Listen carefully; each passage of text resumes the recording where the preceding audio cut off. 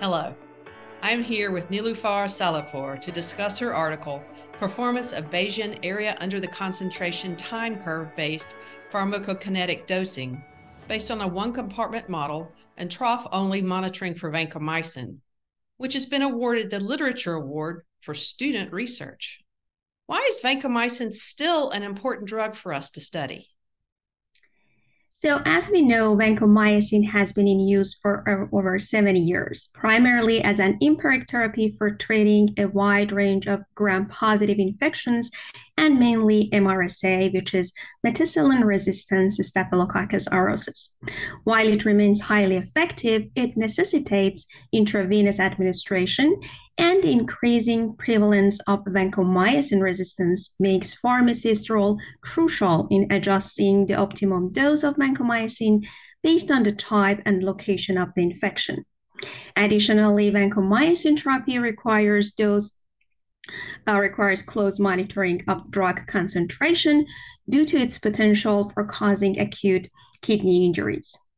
Older guidelines recommended trough dosing to guide therapy and maintain a therapeutic range of 15 to 20 milligram per liter.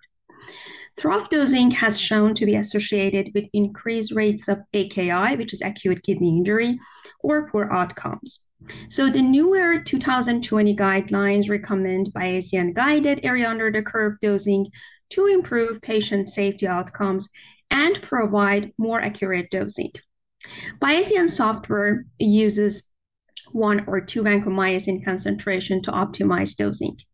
Calculation methods typically require 2 samples after the first dose or after a dose following achievement of the steady state.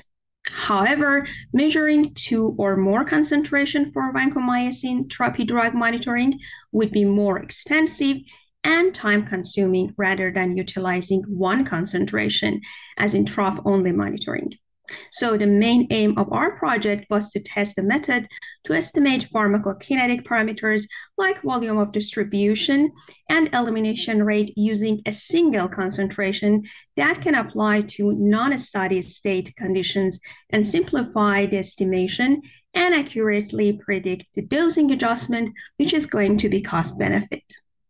Where do you see research perhaps fitting into your career in the future?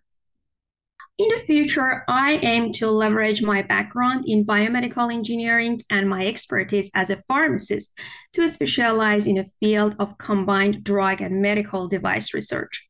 My focus will be on creating innovative drug delivery system integrated with medical devices, optimizing usability and adherence monitoring, and collaborating across disciplines to improve patient outcomes and healthcare technology. My goal is to contribute to the advancement of healthcare through the development of practical solutions as the intersection of the pharmaceuticals and medical devices. So I'm eager to collaborate with engineers, clinicians, and researchers from diverse backgrounds to address complex healthcare challenges. Interdisciplinary teamwork is essential in this field, and I believe that it can lead to groundbreaking innovations.